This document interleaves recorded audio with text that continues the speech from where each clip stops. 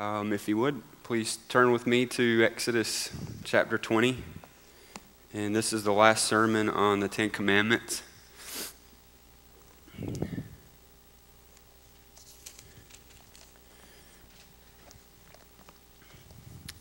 The title of the sermon is "You Shall Not Covet." I hope to go through an introduction. What God forbids in this commandment is unholy coveting and discontentment.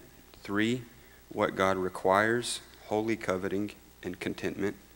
And then 4, Christ. And 5, application.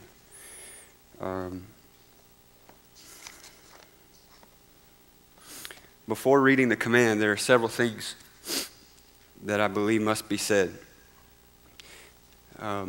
You are you, and God is God. God never has and never will need you for his existence or delight or satisfaction, though he does delight in his creation and his people.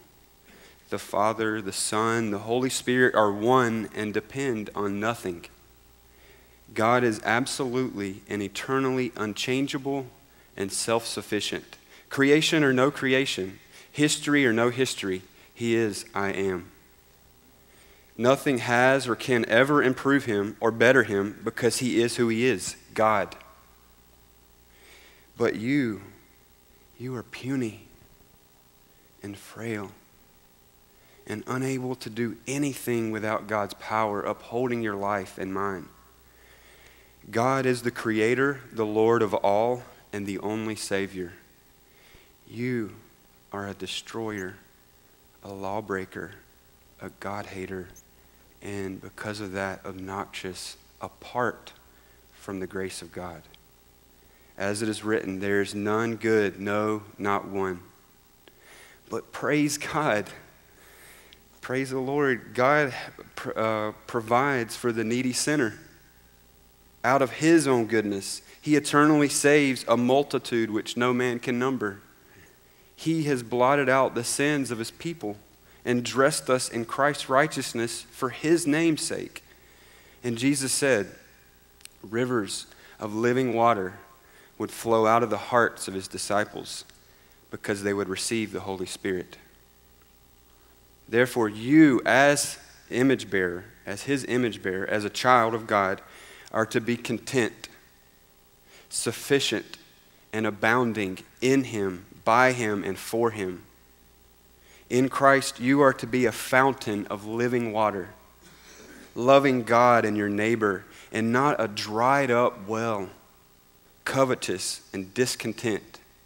Jehovah is your God. Therefore, you shall not covet. Let's read the commandment. Exodus chapter 20, verse 17. You shall not covet your neighbor's house. You shall not covet your neighbor's wife, nor his male servant, nor his female servant, nor his ox, nor his donkey, nor anything that is your neighbor's. I'd like to talk about the context briefly. If you look at Exodus 19, verses 3 through 6. And Moses went up to God, and the Lord called to him from the mountain, saying, Thus you shall say to the house of Jacob, Tell the children of Israel, you have seen what I did to the Egyptians, and how I bore you on eagle's wings and brought you to myself. Now therefore, if you will indeed obey my voice and keep my covenant, then you shall be a special treasure to me above all people, and for all the earth is mine. And you shall be to me a kingdom of priests and a holy nation. These are the words which you shall speak to the children of Israel. In verse 8, they say in response, in self-confidence, all that the Lord has spoken, we will do. Then God, their king, says, get ready. I'm coming to you in a thick cloud. If you're here tonight, comfortable in your sin, thinking, I will do what is required, I am able.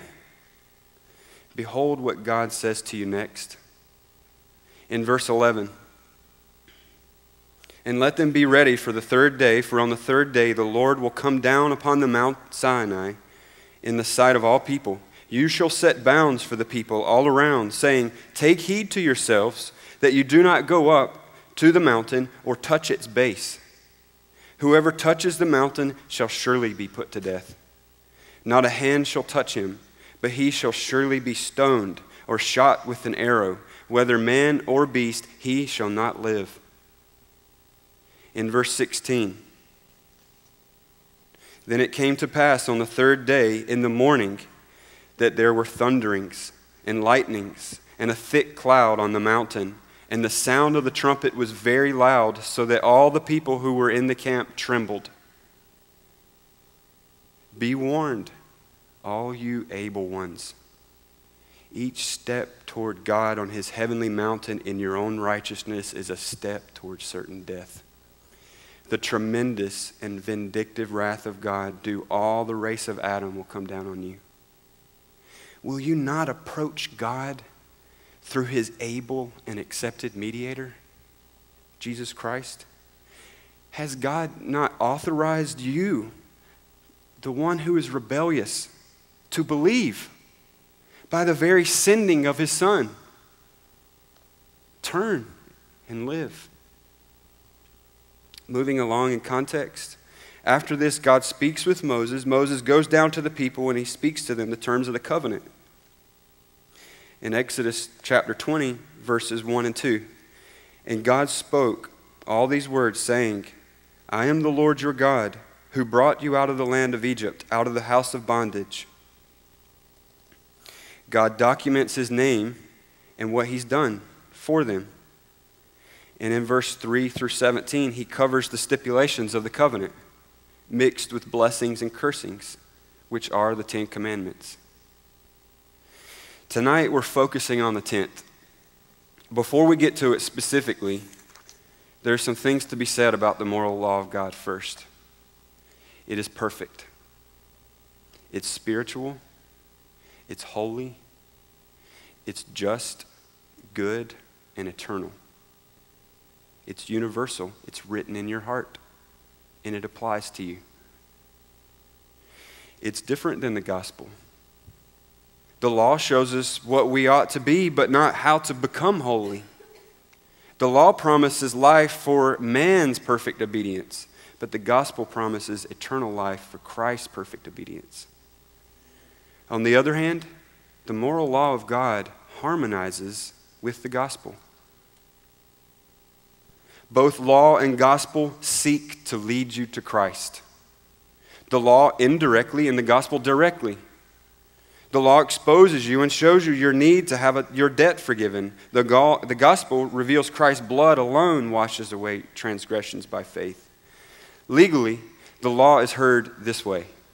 Pay. Pay what you owe. He is worthy. And the gospel is heard this way. Paid. The sinless substitute has paid. He is worthy.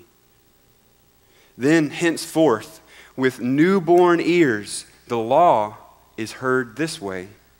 Child of God, how else will you demonstrate your love but by faithful obedience? This is what he requires of you. He is worthy. And the gospel is heard saying, child of God, how else will you maintain faith, hope, and strength? This is why you love, because he first loved you. This is why you're for him, because you're in him. He is worthy. Remember this, the gospel liberates the believer from the condemnation of God's moral law and much more. But the gospel never liberates the believer from the authority of God's law. Those who are enemies of the gospel are also enemies of the law, like the Pharisees, who neglected the weightier things of the law, like justice and mercy. And those who are friends of the gospel are friends of the law, like David by the Spirit writing, I love your commandments more than gold, yes, than fine gold. Psalm 119, 127. Now let's look closer at the 10th commandment. I'm going to read it again. You shall not covet your neighbor's house. You shall not covet your neighbor's wife, nor his male servant, nor his female servant, nor his ox, nor his donkey, nor anything that is your neighbor's. Each commandment is a representative part of a larger whole. Put another way, each commandment has a narrow meaning and a broad meaning. Like honor your parents is narrow with reference to your legal parents or guardians. But the fifth commandment has a broader meaning, which includes all authority, such as government, employers, spiritual leaders, and God himself. So with the 10th, we're going to move from the narrow to the broad. Digging into this is very important, brethren. Coveting is something that most people are very ignorant of. Paul said in Romans 7, "For I would not have known covetousness unless the law had said, 'You shall not covet.'" One of my primary desires tonight is that you know, like the man that uncovers dark things, what this sin is, because it is often so subtle and always secludes itself in the heart. Though Judas had not the seed of God in him, we can say this as well. He never saw his slavery to covetousness. He served it all the way to the gates of hell.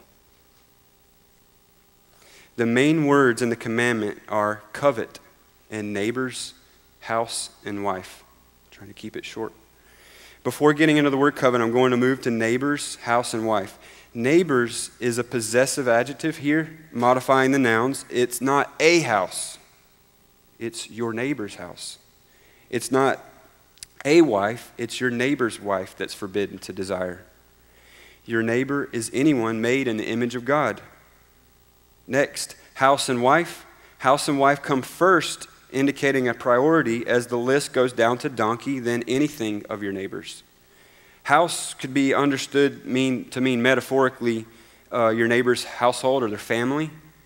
But I, after studying this sin more throughout the Bible, take it to mean all the material things that make up his house or were part of it, from his dwelling place, his land, to his bed, to his clothes. Last, the word covet. The Hebrew word here in Exodus is transliterated C-H-A-M-A-D. I don't know how to pronounce that, so I'll still say something, though, so you have some kind of tag. Kamad. Hopefully I'll learn Hebrew. Please bear with me. Kamad is a verb. It means to desire greatly, covet, take pleasure in, delight in. As a noun, it means desirableness, preciousness. The word often has a sense of pleasure or delight in usage. Here's something. As a verb, it is used in Scripture for good desires and evil desires. For example, as a good desire, Psalm 68:16 uses this word to describe God's desire, which says, "This is the mountain which God desires, Kamad, to dwell in." Regarding evil desires, however, Joshua 7:21, where Achan confessed and said that he saw the forbidden, accursed things, he said, "I coveted, I kamad them and took them." This illustrates an important point. There are good desires and there are evil desires. The word covet itself is not wicked. There is a good coveting and there's an evil coveting. We use the word covet in English so often in the negative sense that we automatically think it's evil when that word's in use. Here in the 10th commandment, obviously, it's ungodly and evil. So the narrow meaning is, you shall not desire what is rightfully your neighbor's. This commandment is not directly addressing what a neighbor is selling, as if to say, you shall not have a desire for your neighbor's donkey that's for sale or his car for sale. Nor is the commandment forbidding good desires towards your neighbor's house, such as humbly desiring your neighbor's house for shelter in a storm in an effort to preserve your family. What is forbidden reveals itself in the purposes and motives of the desire. Sometimes you'll hear it said, God forbids in this commandment having desires for forbidden things, and He forbids having inordinate desires for non-forbidden things. like a job or food. It's easy for most to know that they should not desire to have their neighbor's wife. But it's not easy to know when a desire, say, for a nice suit or a dress is covetous or not. Or if a desire for a spouse is covetous or not. What makes a desire inordinate? Let's look at a couple passages to grasp what makes a desire inordinate and sinful before God. Let's turn to Luke chapter 12.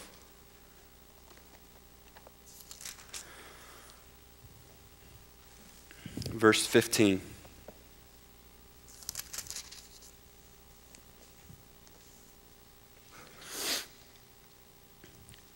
And he said to them, "Take heed and beware of covetousness, for one's life does not consist in the abundance of the things he possesses." Jesus warns the crowd against covetousness. What triggered the warning? Well, let's read verse 13. Then one from the crowd said to him, "Teacher, tell my brother to divide the inheritance with me." This man comes running to Jesus later in his ministry after his name is very well known. He commands with an imperative or entreats Jesus to govern a family dispute over a family inheritance so that his brother will divide a portion to him. So let me ask you, is it wrong to desire a portion of your family's inheritance? It depends. Family inheritance is not forbidden like your neighbor's wife is, but the desire's sinfulness depends on if it is evil or holy coveting. In this case, it is emphatically inordinate, immoral, and evil. This is evil covetousness on display. This man was consumed with his inheritance in this life, but was oblivious to his need for an inheritance in the next. Instead of seeking Jesus like Zacchaeus, weighed down with a guilty conscience, or instead of wanting Jesus to come to his family and friends so that they might discover the pearl of great price like Matthew, this man gave priority to an earthly desire. And he wants to use Jesus to get it, who was not appointed for that role. How vile. How many defenses do you think this man could have made to flatter himself or to justify himself to others, like the wicked in Psalm 36:2? 1 Thessalonians shows, chapter 2, that covetousness can be characteristically cloaked. He could have said, "What's wrong with wanting a portion of my own family's inheritance? My desire is for what's fair. I'm a son just like my brother. How can you say I'm sinning?" My soul, calm yourself. You know your motives were for justice. Colossians 3:5 says covetousness is idolatry. By the way, covetousness being idolatry, that verse is a very helpful link to understanding this sin, if you want to study it. Think with me about this man. He idolizes or worships this inheritance, or he idolizes or worships an idea which the inheritance can achieve for him, and that this idea he fears he cannot have without the inheritance. Let's consider the truth. What makes this desire inordinate? It's inordinate and sinful because it prioritizes earthly ends over spiritual ends. Don't you see? When your desires value the world over God, over Christ and His will, your desires are not just, nor the actions that stem from it. It doesn't matter how holy it may seem to you or men. Even if you desire to be perfectly conformed into the image of Christ, but for the ultimate purpose of selfish worldly ends, you sin against God, though it be covered with the thickest of cloaks. Brothers and sisters, you shall not covet. You shall not prioritize desires with earthly ends over spiritual ends. Remember what Jesus said in Matthew 6:33. Seek first the kingdom of God, and all these things, that is your needs, shall be added to you. Continuing in verse 16 through 21, and I'm not going to read it. Most, I believe, here are familiar with it. Then he spoke a parable to them, saying, the ground of a certain rich man yielded plentifully. This is the parable of the rich man who had abundance of produce and decided to store it in barns so that he could have his soul's ease. 3 more aspects of inordinate sinful desire are revealed in this parable. Those 3 things are that the desire, you want to know when it's evil? It's when it stems from pride. It's when it's self-centered in purpose. And it attributes divine ability to earthly objects or ideas. Notice how clearly self-centered the fool is. This man is not a steward in his mind. He's a king. My crops. If you look in if 17, what shall I do since I have no room to store my crops? Look at 18 at the end. I will store all my crops and my goods. My crops, my goods. He thinks instead God's crops, God's goods. His self-centeredness becomes more clear in his purpose behind the bigger barns. He does it for his soul's ease. You can see that in 19. He says, soul, you have many goods laid up for many years. Take your ease. Eat, drink, and be merry. And he's talking about the future. He says, I will say, showing his purpose. What makes this man's desires inordinate and evil? It is that they stem from pride. They're self-centered in purpose. He doesn't purpose the extra crops for helping his neighbor or the needy. Instead, he purposes his crops for his soul's ease. His desire for his soul's ease is evil because it is stemming from pride, is self-centered, and it reckons the idea of having many years of goods to be protection for his soul. He makes it an idol. This is important. Quickly look with me at Habakkuk 2:4.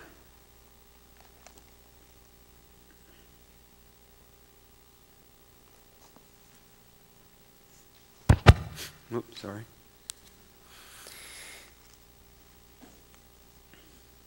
Behold the proud. His soul is not upright in him, but the just shall live by his faith. In verse 5, you can see about part of the way down. Well, I'll just read verse 5. Indeed, because he transgresses by wine, he is a proud man. And he does not stay at home, because he enlarges his desire as hell. And he is like death and cannot be satisfied. He gathers to himself all nations, and he heaps up for himself all peoples. You see how pride and desire are linked? Also notice that what's the opposite of the covetous, proud man is faith. If you go down, look at verse 9. Woe to him who covets evil gain for his house. Why does a man covet evil gain for his house? He has a purpose, that he may set his nest on high. When a bird sets his nest on high, all the other creatures, all they can do is just look at it. No one can touch it. The man who covets evil gain, he says, I want to be untouchable. And then there's a purpose even behind that. If you look up, it says right here, next part, that he may be delivered from the power of disaster. He's attributing evil gain. He's giving divine qualities to that gain in his mind. saying that when evil comes to me like calamity in my life, I'm going to be safe because I have my evil gain. I have so much gain, it'll protect me.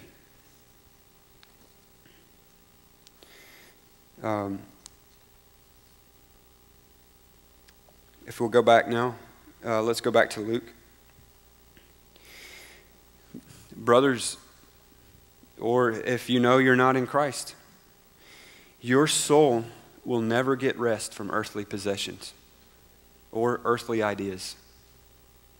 Let me list some things. Careers, jobs, paychecks, huge bank accounts, 401ks, property, insurance, houses, clothes, technology, praise of men, the best of reputations, closest friendships, family ties, your own righteousness, your own wisdom, your own willpower, your own strength, a healthy body. None of these things, your soul will never be satisfied. Why? Because, beloved, you were made for God. God says to the man, "Fool, tonight your soul is required of you." Rest for the wicked soul can only be found in Christ. Whether you're born again or not, this truth remains. Satisfaction can only be found in the bread of life. And oh, what sweet, overflowing satisfaction that is, that there is in Him. This is why the covetous are never satisfied, because they worship everything but God. They look for peace, contentment, satisfaction, love, joy in anything but God. They change the glory of God into an image of man's making. They exchange the truth of God for the lie and worshiped and served the creature rather than the Creator. Therefore, God gave them up to further covetousness, to do those things not fitting. God says to the covetous man, "Fool." God is at the door, folks. Covetous man, if you're not in Christ, awake. Arise, and Christ will shine on you. Lift up your eyes to heaven and see your death approaching. Repent and live. Jesus then turns his disciples and goes into worry. Let's look at that. If you look at I want to read verse 21. It's the end of the parable of the fool. So is he who lays up treasure for himself. You see how it's self-centered and purpose? That's one of those aspects that we said earlier that makes the desires wicked. And is not rich toward God.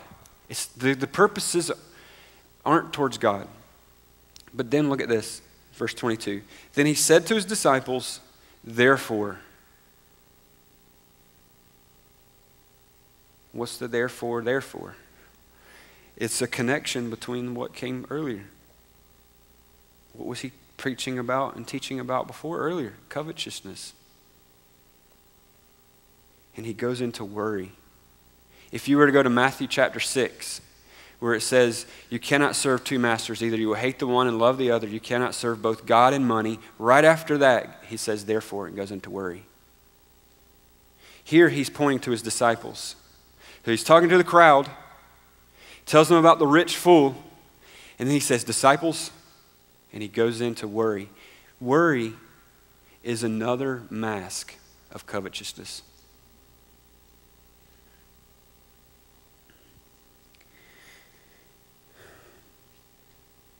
Worry, if you study the passages on worry, you'll see that worry comes from lack of faith. Let's look at verse 28. If then God so clothes the grass, which today is in the field and tomorrow is thrown into the oven, how much more will he clothe you, O you of little faith? Therefore, evil covetousness doesn't trust God. Remember Habakkuk? Our desires are wicked and rebellious against the 10th commandment when they prioritize earthly ends over spiritual ends. In other words, they're not devoted to God. When they stem from pride, when they are self-centered in purpose, and when they attribute divine ability to earthly objects or ideas. They're ungodly, and they are faithless.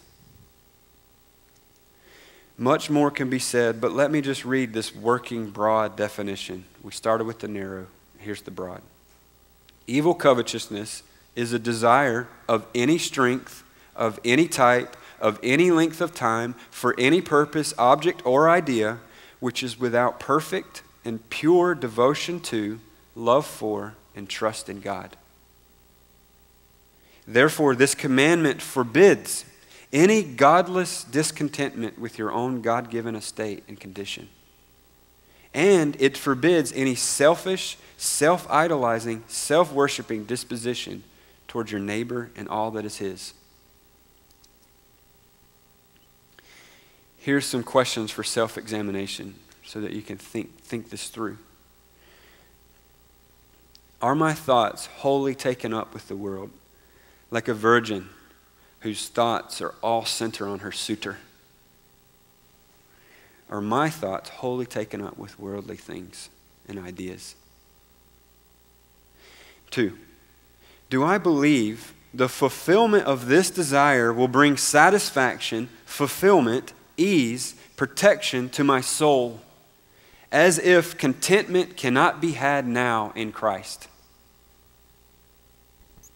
3, ask yourself, is this desire under loving submission to the Word of God? Remember Eve in the garden? After entering into temptation, she came to a point where she looked upon God's command, hating Him, and with pride disobeyed God before she ate the fruit. Number 4, if the object or goal of all my desires be stripped away, if I can't have it, and I knew I could never get it in this life, am I content in and thankful for the pearl of great price and fully satisfied with Him personally, who is the bread of life? Here's an illustration. I asked if I could have 40, and I was given the permission. Once I was working for a power company in South Carolina, and whenever you work for the power company, eventually you'll come into a storm and there'll be outages. People will be without power. And I had the job of scouting out the problem. Was it a tree? Was it multiple trees? And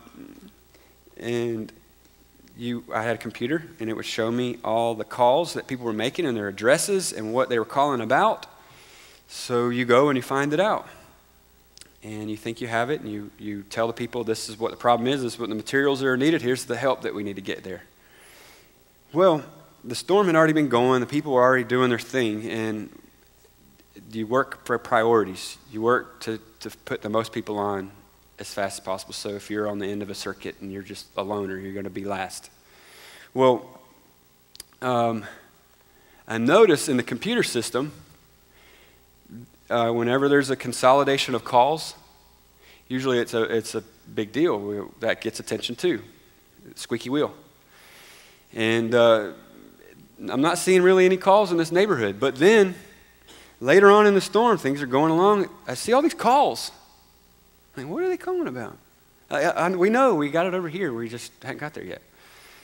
And so we go over there. And whenever you drive up and you have a Duke Energy truck, people come out of their houses. They don't have power, and they've been calling. They want to know what's going on. I understand that. And you know what they said? They didn't have power. It wasn't because some new tree fell. It was because through their backyard, on the other street, they could look through the backyard of their neighbor, and they saw the power on at their neighbor's house. Because they were on a different circuit. And they got theirs on. And it triggered the calls. Everybody starts calling. Look, he has power. He has power. The pride that exists in man, when it enters into the soil of temptation, out comes covetousness. Why do they have power and I don't? The desire is self-centered. It's not content in God, nor does it lead to rejoicing with their neighbor and his good. Instead, they sinfully covet their neighbor's power. Their sinful desire is prioritizing earthly ends over spiritual. If they were seeking God's kingdom first, they might take advantage of the lack of power and evangelize or help the needy.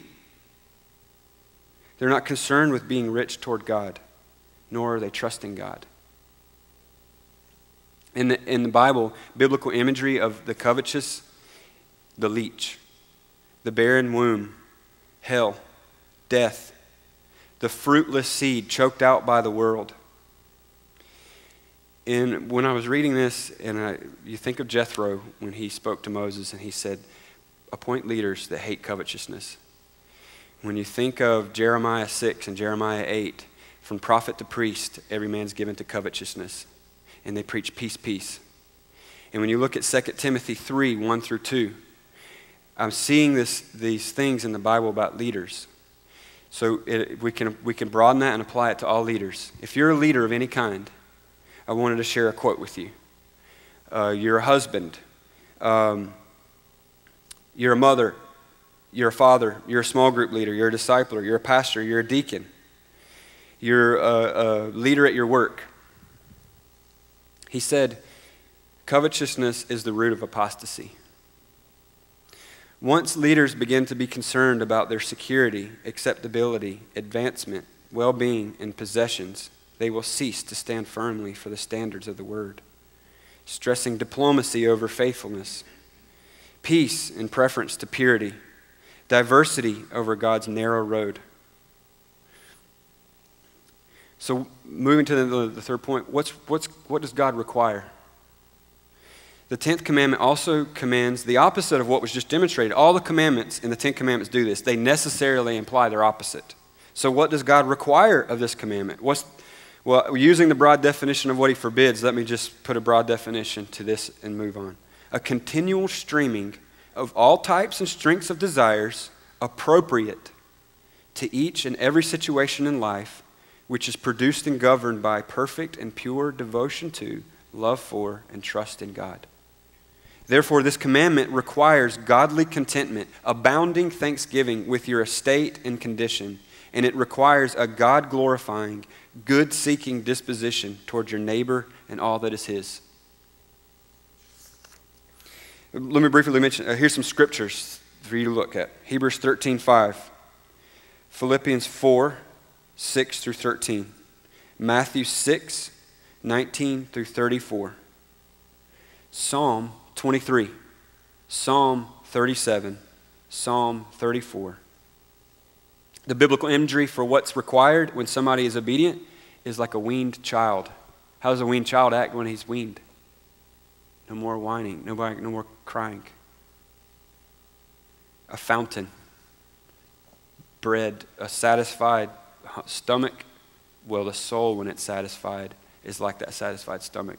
That's the imagery of the opposite. Oh, how excellent it is when this commandment is obeyed by the Spirit. When one denies himself and his evil desires and trusts God in Christ and puts this commandment into practice, how beautiful it is. Evangelical obedience in this area is excellent because God is worshiped in the heart.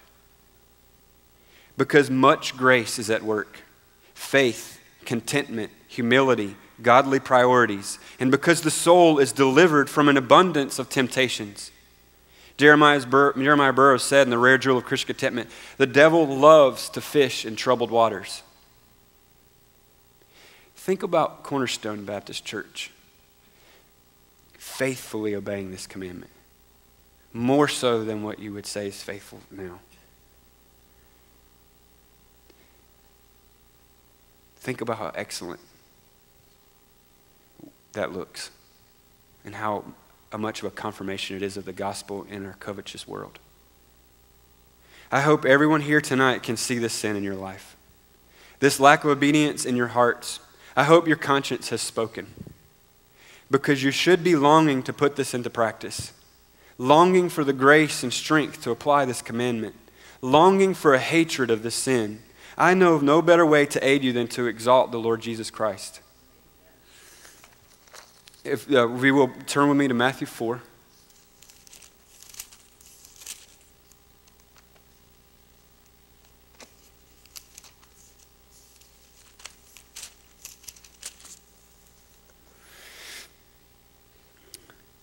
Let me just say this. Beloved, I'm not ashamed of the gospel of Christ, for it is the power of God to salvation for everyone who believes. For in it the righteousness of God is revealed. The righteousness of God is the perfect obedience of Jesus Christ to the whole law from the deepest depths of his heart, who is the Son of God. Regarding this commandment and your position before God, remember the gospel. If you trust in him and the day death says to you, I come, like in the rich fool, you can look it in the eye and say, I am ready. Christ has already come for me, and his righteousness is all sufficient. Death, let's not delay. I come. Remember, Jesus was born under the law that he might redeem us who were under the law. In his temptations, one thing is for sure. He is meriting heaven, and that for his people. In each temptation, he's tested and put on trial. Will he love God with all his heart and fulfill his mission? Is pride and covetousness capable of him as fully man? Each temptation is multifaceted, but I want you to see his marvelous, breathtaking obedience to the Father. He is physically near death in this passage in Matthew 4. The pangs of hunger gnaw at him well beyond the hunger of the Israelites in Moses' day. He's weak, he's exhausted, and lays exposed to the devil. 40 days ago, his father said, this is my beloved son in whom I am well pleased. He has just begun his anointed ministry. He knows full well he is the foreshadowed, prophesied one of the scriptures, and he is the only mediator between God and man. But here he is in the wilderness with the beasts, close to death. The serpent of old cunningly approaches. The devil, being allowed, has found an opportune time and calculatingly says, if you are the Son of God, command that these stones become bread. Whatever else may be known to the Lord at this time, one thing is for sure, it was clearly against his Father's will for him to turn these stones into bread, and the devil knew it. I want you to see his contentment and see the righteousness of Christ that is imputed to you today if you're in him, and that will be declared in the kingdom of heaven on Judgment Day. I want you to see his fulfillment of the 10th commandment, among other things, but I want you to see that. He demonstrates as God the Son and as fully man his immeasurable strength and love for God. He's not like you. He's not like me. He's the God-man. He was not drawn away toward sin. His greatest priority remains heavenly. He values his Father and his will over his own earthly needs. He trusts the Father to provide in his providence. He is and remains humble, not considering his equality with God something to be grasped at, to feed himself, or to humiliate the devil's insinuation that he is not the God, not who he says he is. He replies, it is written. Man shall not live by bread alone, but by every word that proceeds from the mouth of God. He doesn't selfishly idolize his name against the Father's will, but he remains utterly resolved to reveal his Father's glory by obedience. Despite all the conditions, he remains perfectly content, and with immeasurable love for the Father and Spirit, he submits to the Word of God. The devil lit one of his most fiery arrows and shot, but it was quenched in the infinite love, in the infinite ocean of Christ's love for God and therefore God's elect as our high priest. There was nothing in him to catch fire leading to sin. He is holy. Jesus never has had the slightest stirring of an evil desire in the most secret places of his heart, even while on the cross. He is the Lord, our righteousness. Therefore, he could, as Son, as holy, be your substitute, being offered through the eternal Spirit. Therefore, by faith in his work, you can be assured you will be found righteous at the judgment. with the 10th commandment, since there's justification in Christ, how much should you, able to have a clean conscience, be doing the good work of obedience to this commandment? How zealous should you be not to covet, knowing how you were justified and given the gift of the Spirit to obey? Jesus said, without him, you can do nothing. And Paul said, I can do all things through Christ who strengthens me. And he talks about that in context, about contentment. Therefore, brethren, I exhort you, you shall not covet. Let me just give you 5 things on, I'll just narrow it to 3. Do the 5? All right. 5 things in application. Like when you get to it, when you're thinking about it, you're like, how can I leave application out? That's so important. This applies to those who are in Christ. Acknowledge and confess your nakedness before God of your sinful desires. Be transparent with God. Though holy, your God has known you all your life before the foundation of the world, and yet he has brought you to himself in Christ. Confess them. Confess your sins in faith, and he is faithful and just to forgive your sins. Number 2, when sensible to your sinful lusts and desires, meditate on and consider the greatness of the mercies that you have and the smallness of the object or idea of coveting that you're coveting. Ask yourself, why should I be discontent and covet the things that a reprobate can have or may have? Why should I have what angels have and more, and yet be discontent over this trifle? Number 3, do not grasp too much of the world. Do not take in more of the busyness of the world than God calls you to. Why should you go out of the way to go among thorns if God has not called you to do it? Number 4, be sure of your call to every business you go about.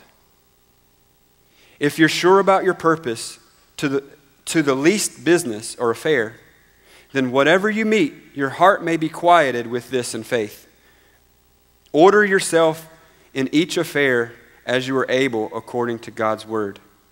When you know in what way God calls you to each affair, you can, in the Spirit, walk by the word, and whatever may come, God will take care of you. If you subject yourself to God in all things, then the truth is, all things are under you. And last, mortify the fear of man with the fear of God. So many are discontent and covetous, not because they lack something, not of themselves, but because of what is highly esteemed among men. Your lack is so great. Would it be so if everyone on earth had less than you? Or if your current estate and condition were significantly more highly esteemed by your peers in the world? Mortify the fear of man. The Pharisees were notoriously covetous and lovers of money. But they were even more notoriously man-pleasers who loved the praise of men more than the praise of God. Amen. Let's pray. Gracious Father, thank you for your word, Lord. Thank you for the patience of your people. Thank you, Lord, for this opportunity to serve you. Please minister to us and bless the preaching of your word to our hearts as we leave here. Amen.